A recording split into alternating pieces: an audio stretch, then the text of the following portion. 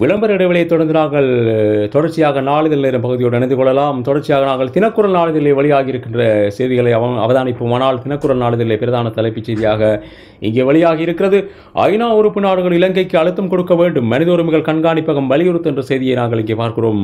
நிலைமாற்று நீதிக்கான 2015 அக்டோபரில் ஐநா மனித உரிமைகள் பேரவையில் நிறைவேற்றப்பட்ட தீர்மானத்தின் இலக்குகளை இலங்கை நிறைவேற்ற வேண்டும் என ஐநா உறுப்பு நாடுகள் கொழும்புக்கு அழுத்தம் கொடுக்க வேண்டும் என மனித உரிமைகள் கண்காணிப்பகம் வலியுறுத்தியுள்ளது என்ற செய்தியை தீர்மானித்தல் உறுதிப்படுத்தப்பட்டதன் பிரகாரம் ஏற்படுத்துவதென இனங்காணப்பட்ட நிலைமாற்று நீதி பொறிமுறைகள் 4ஐயும் அமுல்படுத்துவதற்கான விசேட திட்டம் குறித்து காலவரையறையை இலங்கை முன்வைக்க வேண்டும் எனவும் அந்த சர்வதேச கண்காணிப்பு அமைப்பு ஜெனீவாவில் கோரியுள்ளது என்ற செய்தியை நாங்கள் இங்கே அவதானிக்கிறோம். தினக்குரல் நாளிதழிலே தியாகதீபம் திலீபனின் 30ஆம் ஆண்டு நினைவேந்தல் இன்று ஆரம்பம் என்ற செய்தியும் இங்கே தினக்குரல் நாடுகளிலும் வெளியாகி இருக்கிறது. திலீபனின் புகைப்படத்தோடு கோப்பாப்புலவு நிலமீட்பு போராட்டம் ஆரம்பமாகி இன்றுடன் 200 நாட்கள் என்ற செய்தியை நாங்கள் இங்கே பார்க்கிறோம். படையினர் ஆக்கிரமித்துள்ள தமது சொந்த மண்ணை மீட்க கோப்பாப்புலவு மக்கள் ஆரம்பித்த அகிம்சை வழி போராட்டம் இன்று வெள்ளிக்கிழமை 200வது நாளை எட்டியுள்ளது. இன்று வெள்ளிக்கிழமை 200வது நாளை எட்டியுள்ளது கோப்பாப்புலவு நிலமீட்பு போராட்டம் என்ற செய்தியை பார்க்கிறோம். தொடர்ச்சியாக அங்கே புகைப்படமும் காணப்படுகிறது. மக்களுடைய போராட்டம் நடைபெறுகிறது. அங்கே பின்னணியிலே இராணுவத்தினருடைய கவச வாகனம் ஒன்று அங்கே காட்சிப்படுத்தப்பட்டுள்ளதை நாங்கள் இங்கே தினக்குரல் நாளிதழில் கட்டம் கட்டப்பட்ட செய்தியாக இங்கே வெளியாகி இருக்கிறது. யாழ் பல்கலை மாணவர் கொலை 5 போலீசாருக்கும் பிணை என்ற செய்தியை இங்கே பார்க்கிறோம். யாழ்ப்பாணம் கொக்குவில் பகுதியில் பல்கலைக்கழக மாணவர்கள் 2 துப்பாக்கியால் சுட்டுக் கொலை செய்த சம்பவம் தொடர்பாக கைது செய்யப்பட்ட 5 போலீஸ் உத்தியோகத்தர்களையும் கடும் நிபந்தனையுடனான பிணையில் வெளிச்செல்ல யாழ் மேல்நீதிமன்ற நீதிபதி மாணிக்கவாசகர் இளஞ்செழியன் அனுமதித்துள்ளார் என்ற செய்தியை நாங்கள் இங்கே அவதானிக்கக்கூடியதாக இருக்கிறது. இந்த 2 மாணவர்கள் சுட்டுக் கொலை செய்யப்பட்ட சம்பவத்தோடு பல்வேறுபட்ட கருத்துக்கு மோதல்களும் இடம்பெற்றன. பல்வேறுபட்ட விசனங்களும் தெரிவிக்கப்பட்டது. பல்வேறுபட்ட மக்கள் மத்தியில் பல்வேறுபட்ட அச்சம் காணப்பட்டிருந்த நிலையில் ஏற்கனவே 5 போலீசாரும் கைது செய்யப்பட்டனர். அவர்களுக்கு எதிராக வழக்கு தாக்கல் செய்யப்பட்டது. தற்போது அவர்களை பிணையில் விடுவித்திருப்பதற்கான செய்தி இங்கே காணப்படுகிறது. யாழ் மேல்நீதிமன்ற நீதிபதி மாணிக்கவாசகர் இளஞ்செழியன் அந்த அனுமதியை அளித்துள்ளார் என்ற செய்தியை நாங்கள் தினக்குரல் நாளிதழிலும் அவதானிக்கலாம். காய்ச்சலால் குழந்தை மரணம் என்ற செய்தியை நாங்கள் இங்கே ஏற்கனவே விளம்பர நாடுதலில் பார்த்திருந்தோம். காய்ச்சல் காரணமாக யாழ் போதனா வைத்தியசாலை அனுமதிக்கப்பட்ட குழந்தை 11 மாத பச்சிளம் குழந்தை ஒன்று சிகிச்சை பலனின்றி நேற்று முன்தினம் உயிரிழந்துள்ளது என்ற செய்தியை நாங்கள் இங்கே பார்க்கிறோம். யாழ்ப்பாணம் பன்சால் வீதியைச் சேர்ந்த கனிஷ்ட நெஸ்தர் என்ற பெண் குழந்தையை இவ்வாறு உயிரிழந்துள்ளது என்ற செய்தியை நாங்கள் பார்க்கக்கூடியதாக இருக்கிறது. இனப்பிரச்சினைக்கான தீர்வு என்ன, பொது எதிரணி விரைவில் கூடும் என்ற செய்தியை நாங்கள் இங்கே பார்க்கலாம்.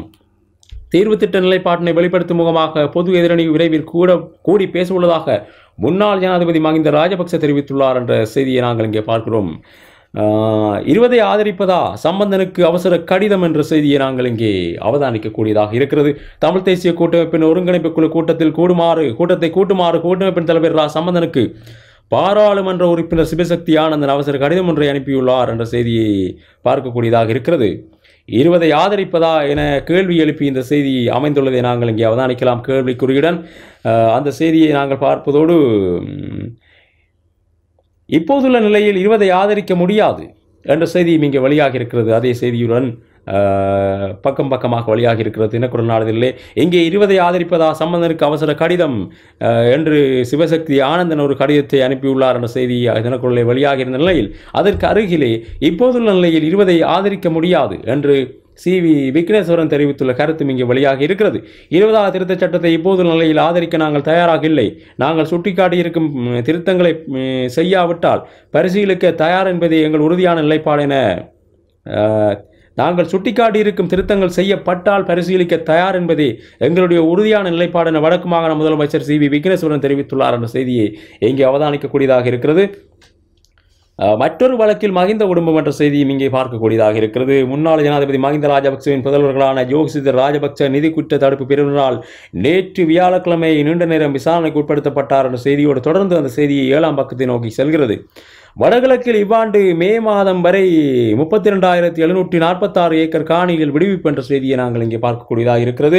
நல்லாட்சி அரசாங்கம் ஆட்சிக்கு வந்ததிலிருந்து இந்த வருடத்தின் மே மாதம் வரையான காலப்பகுதியில் படையினர் வசமிருந்த 32,746 ஏக்கர் காணிகள் விடுவிக்கப்பட்டுள்ளன என்ற செய்தியை நாங்கள் அவதானிக்கிறோம்.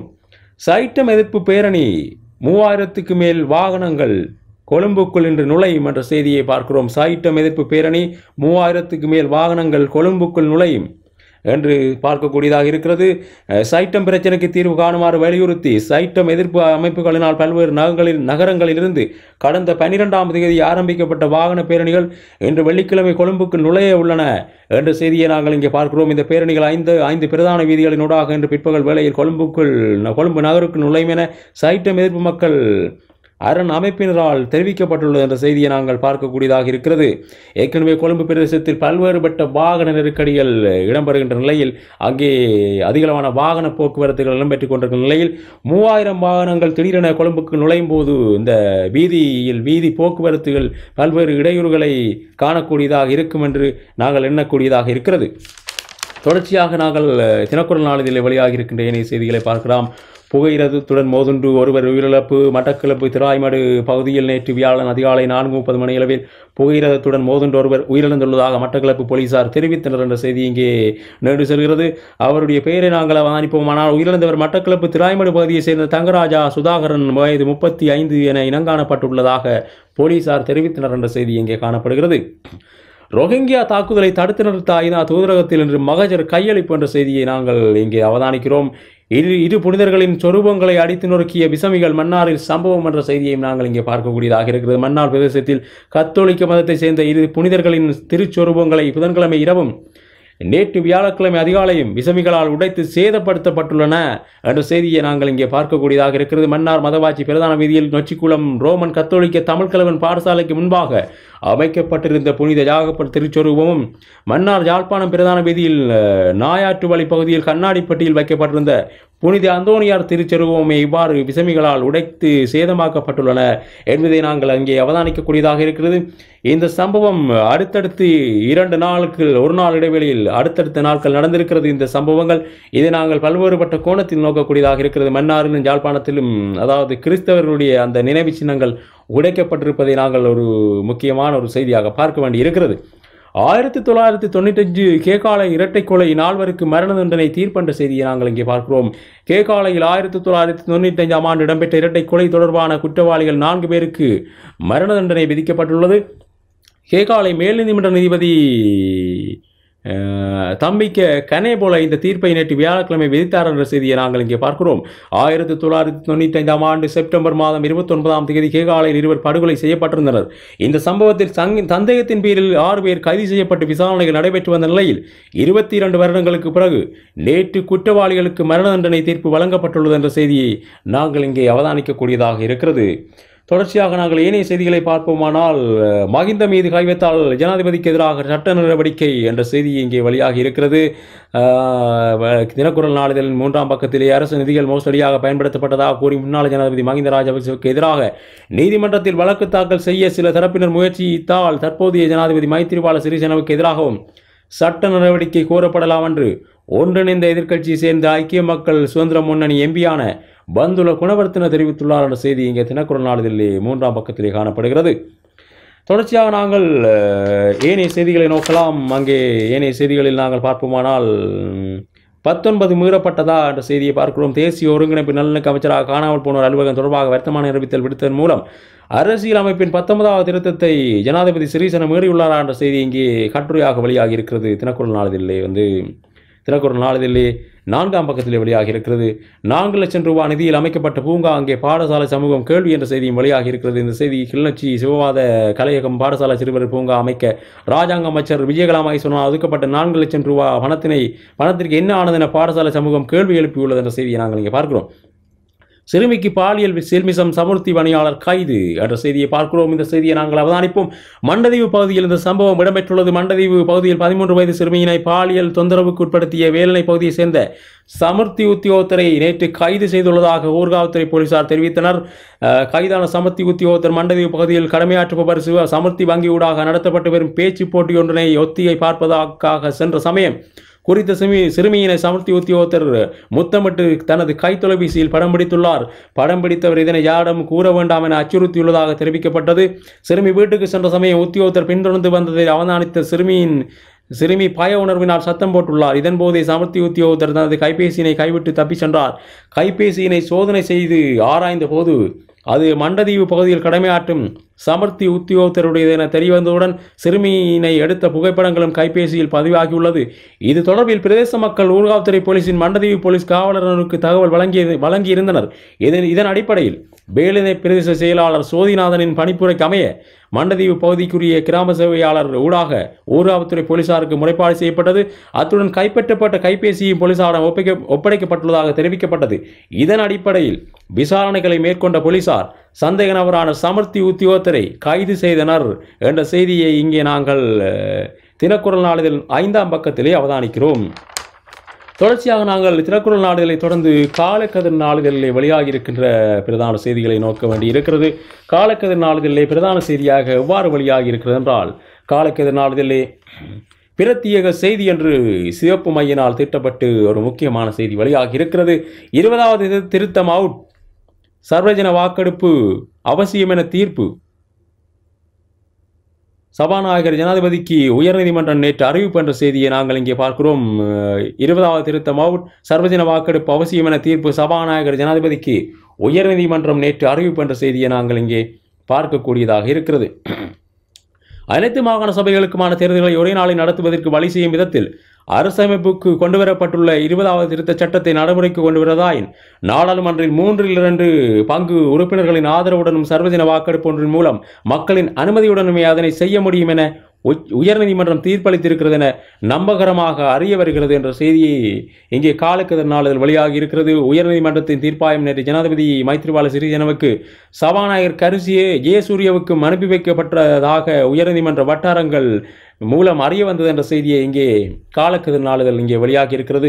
இங்கே ஏனைய பத்திரிகைகளை விட காலக்கதிர் நாளிதழில் இந்த செய்தி முக்கிய இடம் பிடித்திருப்பதை நாங்கள் அவதானிக்கக்கூடியதாக இருக்கிறது. 20வது திருத்தம் அவுட், சர்வஜன வாக்கெடுப்பு அவசியம் என தீர்ப்பு, சபாநாயகர் ஜனாதிபதிக்கு உயர்நீதிமன்றம் நேற்று அறிவிப்பு என்ற செய்தியை காலக்கதிர் நாளிதழ் தன்னுடைய செய்தியாக வெளியாகி இருக்கிறது. தொடர்ச்சியாக நாங்கள் ஏனைய செய்திகளை பார்ப்போமானால், 20வது திருத்தம் கைவிடுவதை தவிர அரசுக்கு வழி இல்லை என்ற செய்தியையும் காலக்கதிர் நாளிதழ் இங்கே நமக்கு தந்திருக்கிறது. நல்லாட்சி அரசு கொண்டு வந்த 20வது அரசமைப்பு திருத்தத்தை நிறைவேற்றுவதாயின் சர்வஜன வாக்கெடுப்பு மூலம் மக்களின் அனுமதியை பெற வேண்டும் என உயர்நீதிமன்றம் தீர்ப்பளித்ததால் இனிமேல் அந்த திருத்தத்தை கைவிடுவதை தவிர அரசுக்கு வேறு மார்க்கமில்லை என கொழும்பு அரசியல் வட்டாரங்கள் தெரிவித்தன என்ற செய்தியையும் நாங்கள் இங்கே காலக்கதிர் நாளிதழிலே பார்க்கிறோம். கிழக்கு சப்ரகமுவ வடமேல் 3 மாகாண சபை தேர்தல்களுக்கும் 3 வாரங்களுக்குள் அறிவிப்பு வரும் என்ற செய்தியை நாங்கள் இங்கே பார்க்கிறோம், அவதானிக்கிறோம். 20வது அரசமைப்பு திருத்த முயற்சிகள் அரசுக்கு பின்னடைவு நிலையை ஏற்பட்டிருப்பதால் 20வது அரசமைப்பு திருத்த முயற்சிகளில் அரசுக்கு பின்னடைவு நிலைமை ஏற்பட்டிருப்பதால் கிழக்கு மாகாண சபை, சப்ரகமுவ மாகாண சபை, வடமேல் மாகாண சபை ஆகியவற்றின் தற்போதைய பதவிக்காலம் இம்மாத இறுதியில் அடுத்த மாதம் முதல் திகதியில் கால பதியாகின்றமையை இனி தடுக்க முடியாது என்ற செய்தியை இங்கே அவதானிக்கக்கூடியதாக இருக்கிறது. பல்கலை மாணவர் மீதான சூடு, கடுமையான நிபந்தனைகளுடன் 5 போலீசாருக்கும் பிணை என்ற செய்தியை நாங்கள் இங்கே பார்க்கிறோம். யாழ் பல்கலைக்கழக மாணவர்கள் 2 சுட்டு படுகொலை செய்யப்பட்ட சம்பவத்துடன் தொடர்புடைய குற்றச்சாட்டில் விளக்கமறியலில் வைக்கப்பட்டிருந்த 5 போலீஸ் உத்தியோகர்களுக்கும் கடும் நிபந்தனைகளுடன் கூடிய பிணை வழங்கப்பட்டுள்ளது என்ற செய்தியை இங்கே நாங்கள் அவதானிக்கக்கூடியதாக இருக்கிறது. செவ்வாய் என்று உத்தியோகபூர்வ தீர்ப்பு அறிவிப்பு. 20வது அரசமைப்பு திருத்தம் தொடர்பில் உயர்நீதிமன்றம் வழங்கியுள்ள தீர்ப்பு எதிர்வரும் 19ஆம் தேதி செவ்வாய்க்கிழமை சபாநாயகர் நாடாளுமன்றத்திற்கு உத்தியோகபூர்வமாக அறிவிக்கப்படும். சபாநாயகரினால் நாடாளுமன்றத்துக்கு உத்தியோகபூர்வமாக அறிவிக்கப்படும் என கூறப்பட்டுள்ளது என்ற செய்தியை நாங்கள் இங்கே பார்க்கிறோம்.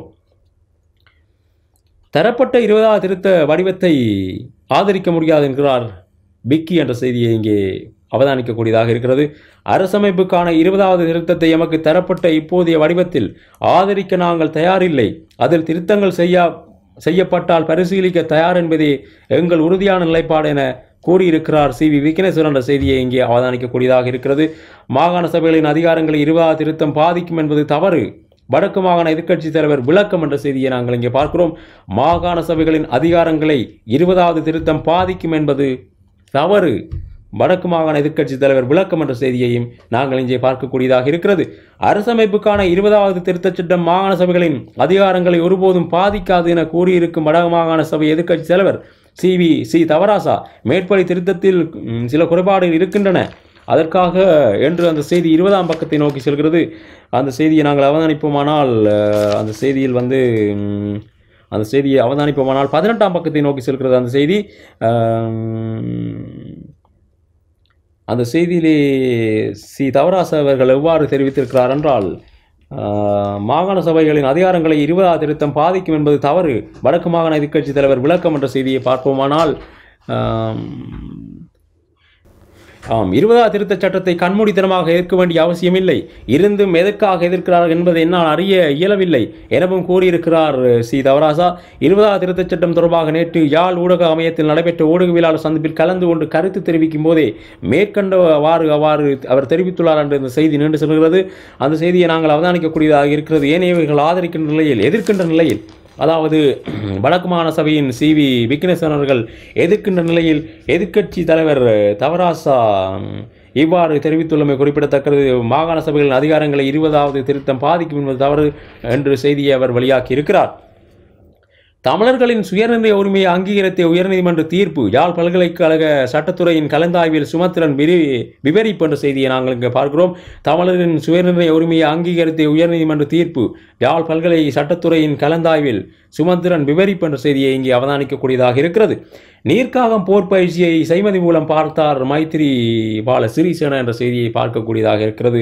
ஏற்கனவே நடைபெற்றுக் கொண்டிருக்கும் திருவண்ணாமலை குச்சவெளி பிரதேசத்தில் கிழக்கு மாகாணத்தை அடிப்படையாக கொண்டு இலங்கை இராணுவத்தினால் முன்னெடுக்கப்பட்டு வரும் கூட்டு நடவடிக்கையான நீர்க்காகம் 2014 போர் பயிற்சியை எங்கே ஜனாதிபதி மைத்திரிபால சிறிசேன அவர்கள் செய்மதி மூலம் அவதானித்தார் என்ற செய்தியை நாங்கள் இங்கே பார்க்கிறோம்.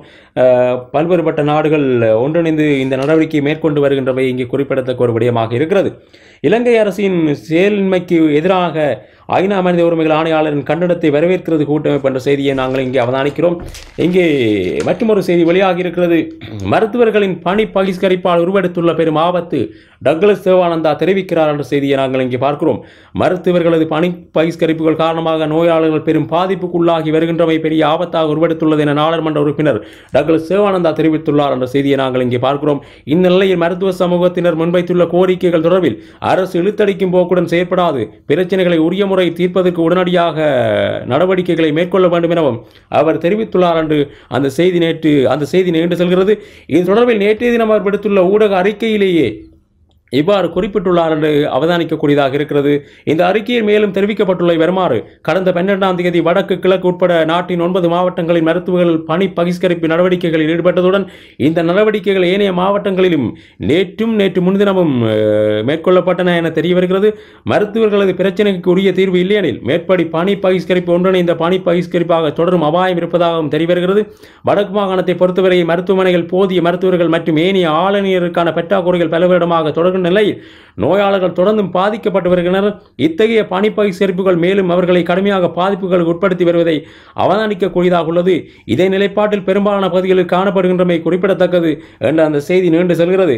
அதே நேரம் அந்த நாட்டில் மருத்துவத்துறையில் கைகளை மேற்கொண்டு வருகின்ற வெளிநாட்டு மாணவர்களை அந்த நாடுகள் திருப்பி அழைக்கின்ற நிலையும் தற்போது ஏற்பட்டுள்ளது.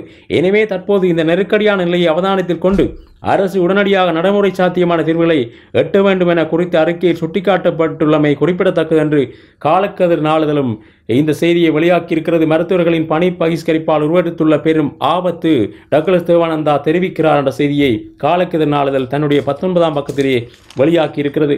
எனவே காலக்கதிர் நாளிதழ் மற்றும் தினக்குரல் நாளிதழில் வெளியாகியிருந்த பிரதான செய்திகளை பார்த்திருந்தோம். சிறியொரு விளம்பர இடைவெளியை தொடர்ந்து நாங்கள் மீண்டும் நாளிதழ் நேரம் பகுதியோடு இணைந்து கொள்ளலாம்.